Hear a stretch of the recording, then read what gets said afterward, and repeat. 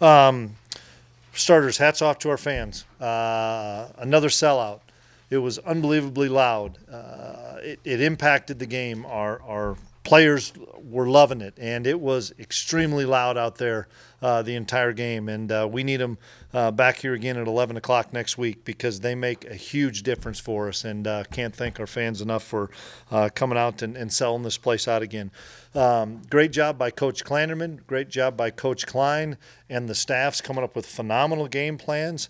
And then our guys owning those game plans every day this week. We got better every day. Our prep was really good, and we executed at a really high level the entire game because we executed at a high level all week. And I thought when we left Texas Tech, we were becoming a little bit better football team in all phases, and it clicked tonight.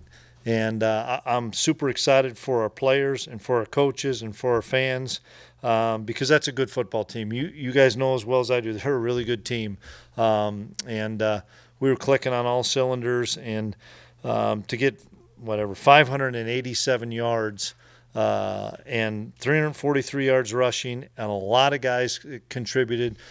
And we talked about this. When a bunch of guys love each other and they don't care who gets credit, really special things can happen. And it happened tonight. Coach, while we were all focused on the quarterbacks, did the defense steal the show? They did tonight. That's a really good offense that's averaging 40 points or something, but more importantly, 80 plays. You saw the tempo of how fast they were going. And we had a great plan, and those kids executed at a high level. One of the guys that does not get enough credit on defense, and he should, is Jake Clifton. We lost Romaine last week to an injury, so we said to Jake, now you got to go play a different position, and he had to play Mike backer the whole game. It's really hard to play any of our three linebacker positions, but that kid has played all three in 3 consecutive weeks. And so I thought we dominated the game up front. They're really good. That running back's a stud. We needed to get pressure on the quarterback. We did. And I thought we covered as well as we've covered all year. Avery ran into some. I thought we were talking about the defense. You were. Okay. You're moving on. Avery ran into some obstacles, some pushback from the defense. Was this good for him? And we knew that there was going to be some mistakes, but there was going to be some splash plays too. And Colin and I had a good plan all along. And I'm on that side of the ball on defense, guys, that's really hard. That's really hard when you don't know who's coming in the game. And you can make the adjustment, and then the other guy comes in, and then you got to go back to that, and then that guy runs a series, and you make the adjustment, and you come back. Is it what we want to do all season? I don't know. I don't think so. But like last week, it worked. And like this week, it really worked because it's really hard to do what those guys do. And those two players, Avery played really well. Will Howard's our unquestioned leader on this football team, guys. And, it was hard on Will, but he is the lifeblood of our offense. And that kid is still a captain, and that kid is still a guy that hoisted a Big 12 championship trophy. And he's a dang good football player. And I love the kid because he just went back to work and said, I got to play better. And he did. He played well. Avery played well. We're going to need both of those guys as we still have a lot of football left. Chris, what made you come to the conclusion that we want to split them right down the middle, one guy this series, one guy this series? Just a hunch that we had. And I don't want to make any more of it than what it is.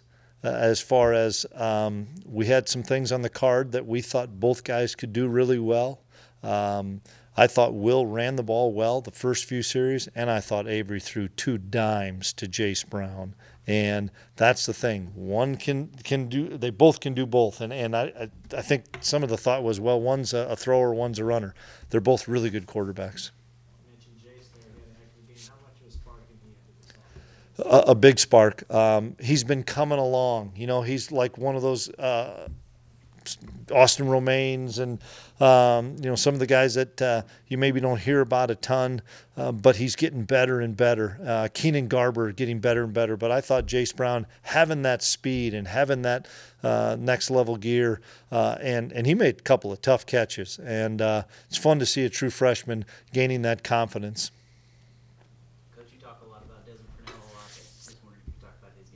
Yeah, Des is an all-conference player and one of our best football players, and has made himself a tremendous football player. And he hits people and they go backwards. And he had a big-time pick. I think he's mad. He probably could have had another pick, but. When you have bookends of Austin Moore and Des Purnell, your defense has got really good edges. And last year against TCU, Deuce had a lot of success catching the ball out of the backfield. Was that kind of a priority going into the game, was getting the running back involved in passing? Well, we thought we had some things that we could do out of some specific formations, and when you're able to rush the football like we were, a lot of those things open up. I thought Will made a great read in getting DJ the ball one time. They cut him loose, and he got it to him quickly enough that he was able to take it for whatever, a 60-yard touchdown or something. That was big. And then I thought the emergence of Oakley, because Oak made a really good play and then had the touchdown that's called back, and the emergence of Swanee when we lost Ben were huge. And then just talk about your offensive line. Seems like 2 games in a row. Yeah. They're dominant up front. Yeah, they're doing a really good job, and we're playing 7 guys, I believe, and keeping those guys as fresh as we can. We have to be able to rush the football because it sets everything else up. No, it's not perfect, but it seems like you're limiting the explosives a little bit more. Where have you come a long way? Oh, just communication more than anything. Some of our breakdowns have been communication, and I think that Coach Klanderman's doing a really good job of simplifying some things and emphasizing the communication. They've got really good offense. I thought that running back was a special player, but not giving up and being able to track him and tackle him, holding him to the 3 points at one time.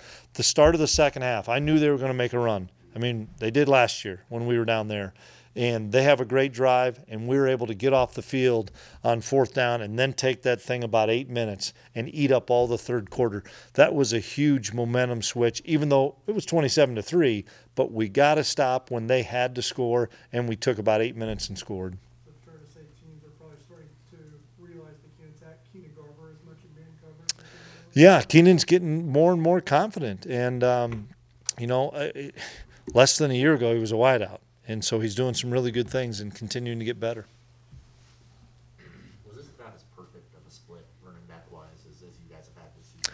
I'd have to ask Coach Anderson that. I just knew both guys were going to play. I knew DJ was going to get some reps, and whether it was in the passing game or run game, I knew we were going to play both guys, and we have great confidence in both guys. I want to get your reaction to the last 2 series. Will Swanson gets a touchdown. I know it. And then after Mizzou last year, UCF a month ago, and now it's TCU going for that last touchdown. Right? Yeah, well, you guys can get on Will a little bit because Will Howard, because I was so hoping that Swanee was going to get a touchdown, and I was giving Will some grief, and I said, if you short-arm that thing and that kid gets it down at the half-inch yard line, has he scored a touchdown? He goes, no, he hasn't. So we were glad that one got overturned because that was a great thing for Will Swanson. Worked his butt off for a lot of years here. And then we wanted to get a stop. And it was Des Purnell and Austin Moore on the timeouts and stuff. Come on, guys, you got to make a play. And Kendre Steiger, who's getting better as well. He's another guy that slowly starting to play a little bit more, coming off his injury last spring. Made a big-time play. That was huge for us to hold those guys out.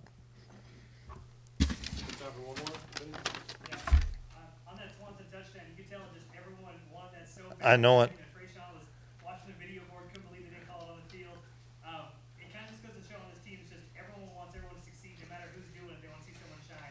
Can you just talk about the kind of mentality that team has? Yeah, that's just a bunch of guys in the locker room that love each other, that want success, and they don't care who gets the credit for it. And Swanson's worked his tail off ever since he walked in the door here. And also he had a big-time catch on a 3rd down play, and then to be able to get that touchdown.